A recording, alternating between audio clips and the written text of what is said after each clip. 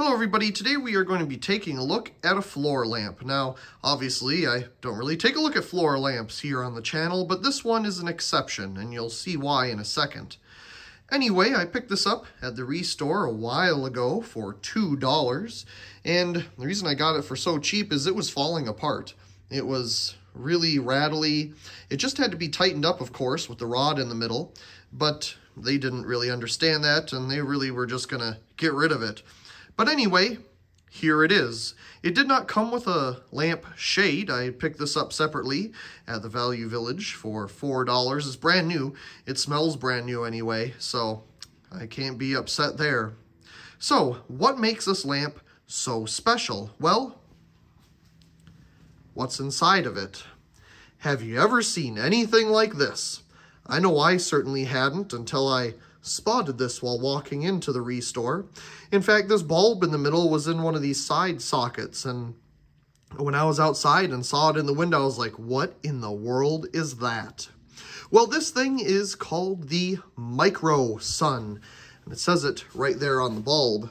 This uses a special 68-watt metal halide bulb and two 25-watt incandescent bulbs.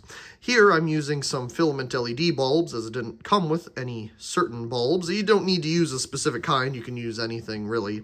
But the middle bulb is a proprietary, unique bulb to this electronically ballasted fixture. So, yeah, this is an interesting lamp. And there's the bottom of it. We have two switches. One for the individual incandescent lamps, and one for the Microsun, or the metal halide lamp. So let me go ahead and take this lampshade off for a better view. Now we have a better look at all the components. So of course, we have the electronically ballasted housing here. And you can kind of see inside of it there, the green PCB and different components, and the two sockets on the side. As you can tell, they originally wanted this to be used with 25-watt incandescent bulbs, I'm sure for heat reasons or something. Of course, filament LEDs don't get anywhere near as hot as incandescents, so the wattage that it outputs light-wise doesn't really matter. Install this end up. So I'm assuming that this lamp would have come disassembled and you'd have to assemble it yourself, being that it was a catalog only type thing from what I can tell on their website. Some more information about Microsun that I was finding online is that they are a division of Venture Lighting, and I suppose that's why their logo here on the bulb looks very much like a Venture bulb. Everything in the font, just everything about it looks very much like their type of quality. Let's spin it around here. Nothing really different on this side. One thing that is interesting to note is that this uses just the standard plastic base for the 68-watt metal halide bulb. Now, the other versions that I've seen online, and still on their website to this day, use a standard pulse-rated ceramic socket, which you think would be needed here as well, but I'm not entirely sure. This must be one of the first models of their Microsun fixtures. Now these come in desk lamps, or at least lamps you can put on a table, and floor lamps like this. And if you venture onto their website to take a look at one of these lamps, you will be surprised by the price of these things. At least I was. This thing goes for almost $500. Yeah, you heard that right. $500 for a floor lamp. And at least to me, there's nothing entirely special about it other than this part here at the top. Now, I was very much surprised by the quality of the lamp itself. It's very high quality. So I suppose that's part of it. And part of it's the engineering that went into creating a electronic ballast that is absolutely silent for this thing. So I'm sure, you know, there's points to why it costs so much. But anyway, here's this one. And as we saw before, this one has the two switches on the bottom.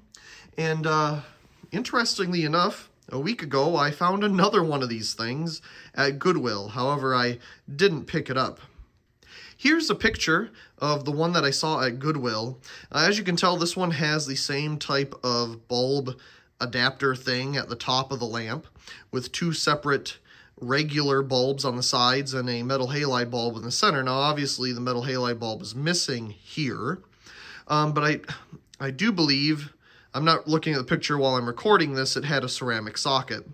And at the bottom of it, as you can see, it has like a clock and timer and switches for that metal halide adapter thing at the top of the lamp. So this one definitely has a lot more going on, where the floor lamp that I found is much more simple with just two switches on it. Let's see if we can get a close-up look of the bulb itself. So inside, we can see the construction for the protective sleeve over the metal halide arc tube. You can see there. I don't really see anything too different about it compared to a standard metal halide bulb. Obviously, it is good that it has the protection around the arc tube, as you can see. I also read online somewhere that these are powered by DC instead of AC current. And I suppose that is another thing to do with a lamp. It's a lamp, after all. You can turn it on for a little bit and turn it off, so maybe the DC current helps with a hot restrike. I'm not entirely sure, and I've never tried that, to be honest. But there you can see the arc tube right in the middle. Now, this bulb does come out. You can obviously and certainly replace it. And it's a standard size of a 70-watt metal halide bulb. But all the 70-watt metal halide bulbs that I have won't even fit in here because of this collar that is around the socket itself. Let's see, is there a name on the socket down in there? I don't see one. It's a TRI. I'm not sure. Anyway, it's just a standard socket down in there, but you can't really put any other bulb in it that has a bigger neck because it won't fit. There's the inside of the bulb again, and its etch. With one of the bulbs removed, we can take a look inside a little bit. You can see we have a standard Leviton socket in there, and it even has a screw terminal on the side. So they just got this out of something else and put it in here. I'm sure the newer ones, I didn't take a look, don't have a standard Leviton style socket in there. I'm sure it's all soldered together at this point. But yeah, you can see the screw terminals there on either side. That's pretty cool. Interesting. Well, anyway, we got to turn off all these lights here so we can enjoy this one. So the only light that we have is a night light over here in the corner and the windows around the other wall. But let's go ahead and start with the two incandescent or filament LEDs, in this case, bulbs. So this option just turns on the two separate lights and leaves the metal halide bulb off. So if you want just a soft light, I suppose you could put whatever you want in here, really. If you want just a dim option, you could do that. Now, they did advertise, at least on their website, the last time I looked at it, that there's 3 levels of light. Well, I can only find 2, because here we have the level of light where it's just the 2 bulbs on the sides, and if we turn that off, this one, there we go, turns on both of these and the metal halide.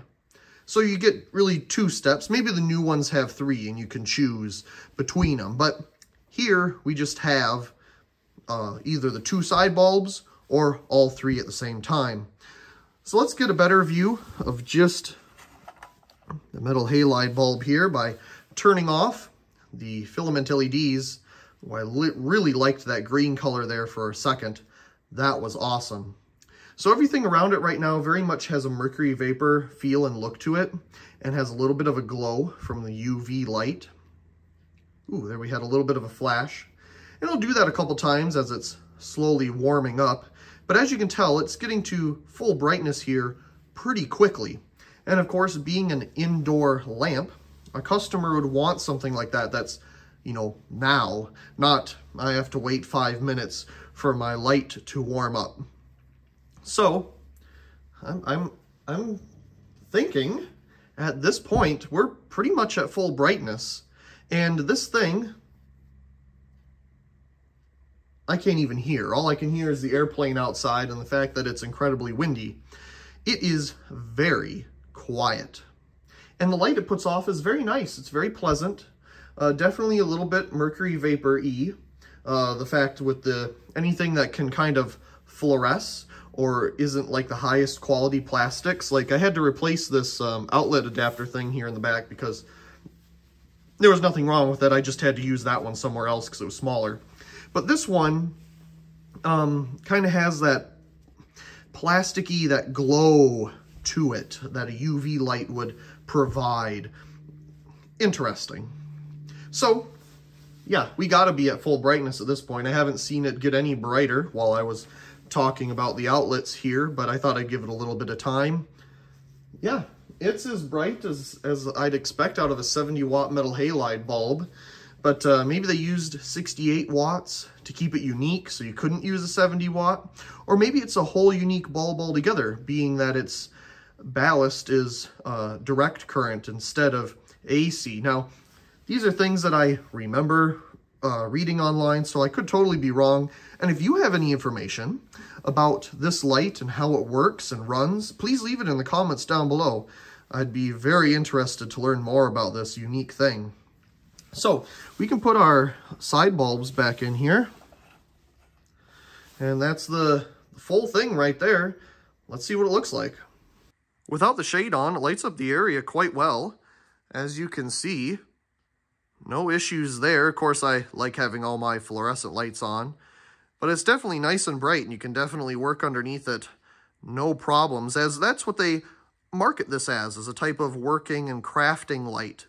So it's definitely nice and bright and full spectrum, looking at the different colors around here in the shop. Let's put the shade on and see what we get there.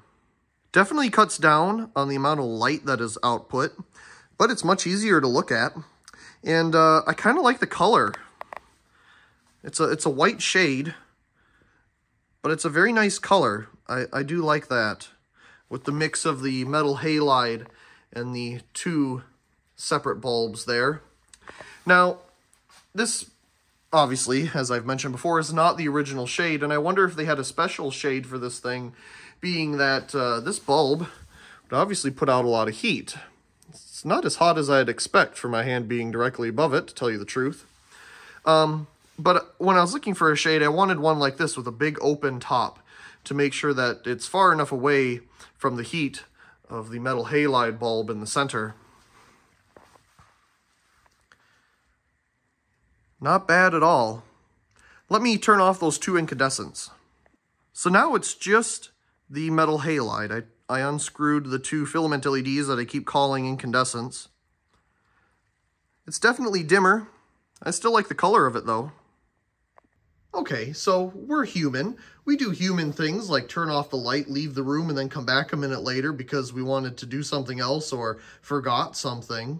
So what if you do that with this light? I mean, metal halide lights are usually outside or in a gymnasium or somewhere where they're on for an extended period of time and aren't constantly cycled on and off. So what if you come into the room or you're done and you just turn it off, you know? Okay, I'm done doing my crafting or soldering or whatever, and I'm just going to go leave, whatever, blah, blah, blah. Oh, this thing's taking a little bit to cool down. But then you come back, you're like, oh, I wanted to continue doing that. Let me turn that back on. Let's see what we get. Nothing. Okay, so it doesn't have an instant restrike, and it's definitely on. I can screw these in. And we do have power to it. So I'm wondering how long it will take before it does restrike. Obviously, it must need to cool down like a standard metal halide bulb. So yeah, let's see how long that takes.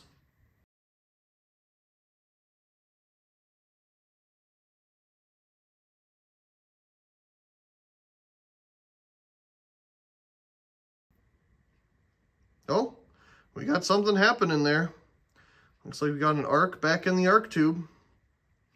So I'll have some type of counter on the screen that'll tell us how long that took. But it definitely isn't instant, and we do have to wait for it. And I suppose that's why they put these bulbs in the equation as well. So if you have to wait for it because you left and wanted to come back, at least you have those for light in the meantime. It is getting to full brightness very quick though, and again is incredibly quiet.